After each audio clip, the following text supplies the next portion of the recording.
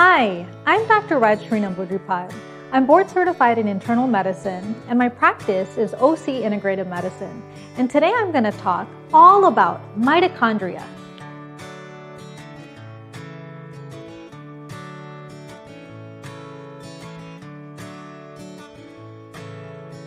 How can we improve the health of our mitochondria?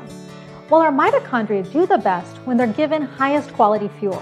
So this means a clean, organic, whole foods diet with lots of colorful fruits and vegetables, because that's where you're getting all your antioxidants. You also want to be eating high quality proteins like wild salmon, organic chicken, grass-fed beef, pasture-raised eggs, or if you're vegetarian, then like lentils, nuts, and seeds.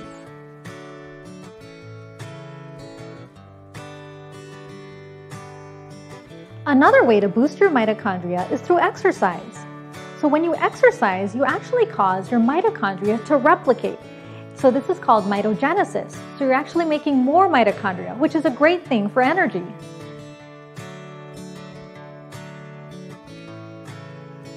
One of the most common things I hear from my patients is they're just too tired to exercise. So sometimes you just need to make that initial effort to get going with some light exercise, because a little bit of exercise can give you so much more energy and really boost your mitochondria. So that's why I always prioritize exercise. So even as a busy doctor, I always try to wake up early and exercise from 5:30 to 6 every morning, because I know that 30 minutes of exercise is going to give me so much more energy throughout the day. So my favorite mitochondrial boosting exercises are aerobics, which I like to do every other day for my cardio. And then on the other days, I do weight training or Pilates. So this is what I've found to boost my mitochondria. So you have to figure out what's your best mitochondrial boosting exercise program.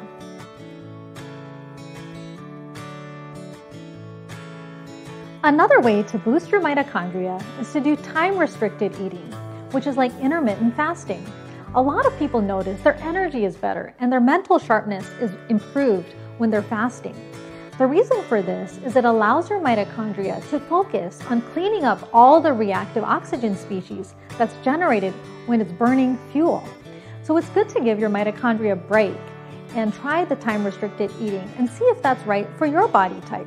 So often we say start with 12 hours between dinner and breakfast, and gradually increase that time frame to see what's right for you.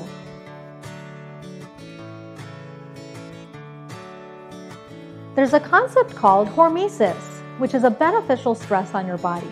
Basically, what doesn't kill you makes you stronger. This is studied by Dr. David Sinclair, who's a professor at Harvard University, and he studies anti-aging as well as longevity.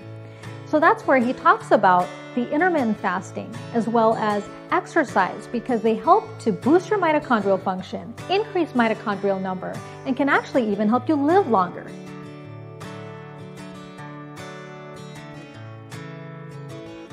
Another great way to improve the health of your mitochondria is by healing and improving your gut microbiome. So we all know about probiotics, which are the good bacteria, and prebiotics, which are the fiber. But now we're gaining a lot of awareness into postbiotics. So postbiotics are the end result when the bacteria in your gut digest the fiber that you eat. So postbiotics, such as short-chain fatty acids and butyrate, are now thought to really strongly influence mitochondrial function in your body.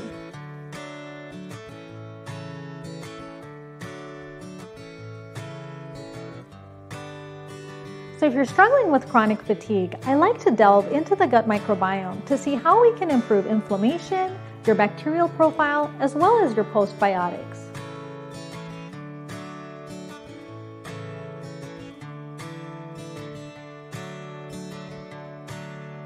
There are certain supplements that can boost your mitochondrial functions. One of the main ones is CoQ10 or coenzyme Q10. CoQ10 is a type of cofactor or antioxidant that helps the Krebs cycle to generate more ATP. We know that CoQ10 levels typically go down as you get older. So I definitely supplement CoQ10 in all my patients who are on statin cholesterol medications, such as Crestor or Lipitor, and I use 300 milligrams in these cases.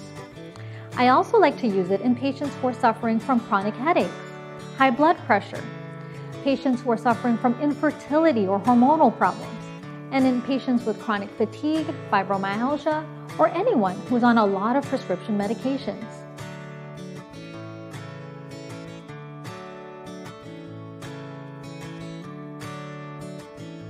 Glutathione and vitamin C are also helpful for your mitochondria because they're powerful antioxidants and they help to sweep up all the reactive oxygen species that's generated as a byproduct of the Krebs cycle.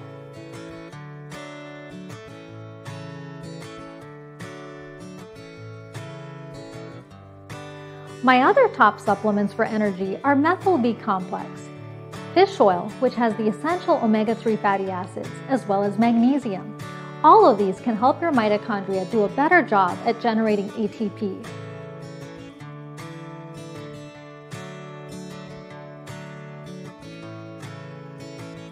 Thank you so much for joining me today. It was a pleasure talking all about mitochondria, the energy powerhouses of the cell. Hope you enjoyed the video and please share it with your friends and family. Please subscribe to my YouTube channel and stay tuned for more videos coming soon.